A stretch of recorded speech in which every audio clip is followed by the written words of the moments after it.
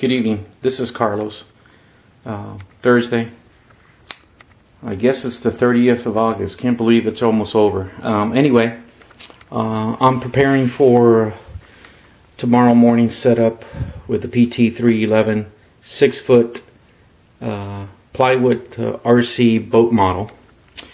And so far, I have completed the setup for this industrial pump motor. Made in China, no specs whatsoever except a particular label here that says 12 volts and 4,500 RPM.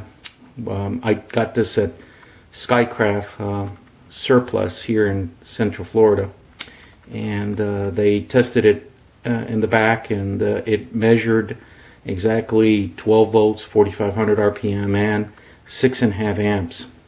So it's got a lot of torque, and I modified the universal, a 1/4 inch universal joint here. I took it to the machine shop, and they were able to enlarge it to just a tad over 8 millimeters, as that's the size of the output shaft of this motor. So everything's just hunky-dory, coming together really nicely. And of course, here's the other end of it, going to for the output shaft for the propeller. That's going to be done later. As you can see, the receiver is active, transmitter's active. I got this a year ago, eBay, for $44 with the receiver. It's a 2-channel transmitter, 5-channel receiver, and as you can see, I connected a nose wheel steering servo. I'm gonna, as you can see, it's doing its job.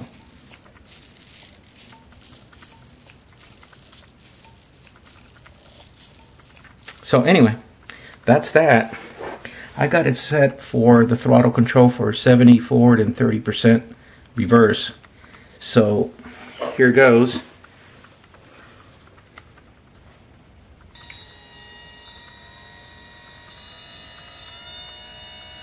Of course, mind you, there's no load, so I'm not even putting a watt meter on it until tomorrow morning when I get the shaft. Okay, there it goes. That's full, wide open. Nice and quiet. Reducing. Probably make a little adjustment on the throttle there. Okay, I'm going to go backwards there. There it goes. And 30%, and that's it for reverse.